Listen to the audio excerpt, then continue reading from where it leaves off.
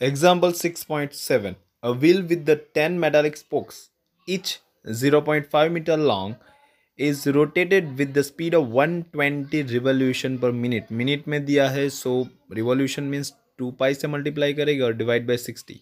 In a plane normal to the horizontal component of Earth magnetic field HE at the place, if HE is equal to 0.4 G at the place, what is the induced EMF between the axle and the rim of the wheel? Not that 1G is equal to 10 raised to minus 4. G means Gauss. Okay. Okay.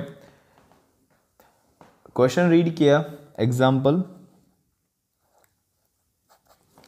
From the question, write down the values that L is equal to 0.5 meter. ठीक है. Omega क्या बोला है?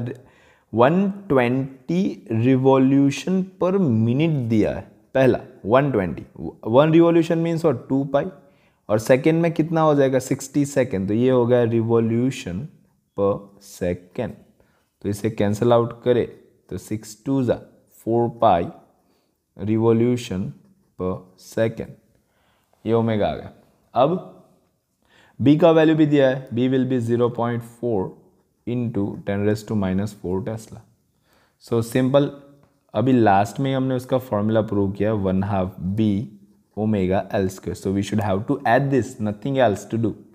1/2 B will be 0.4 10 raise to minus 4 omega 4 3.14 L 0.5 means what 1/2 square. सभी 2 0.5 में सब कुछ आया हुआ है. You can simply say that 1/2. Okay. ये 0.4 में लिख लेता हूँ. यहाँ पे 4 भी ऐसे ही रहने देता हूँ, 3.14 भी ऐसे रहने देता हूँ. इसका 1/4 और ये 10 raise to minus 4. 4 will be cancel out. ठीक है. ये कैंसिल आउट कर दो 0.2. तो 0.2 और ये 10 रेज टू माइनस 4 है.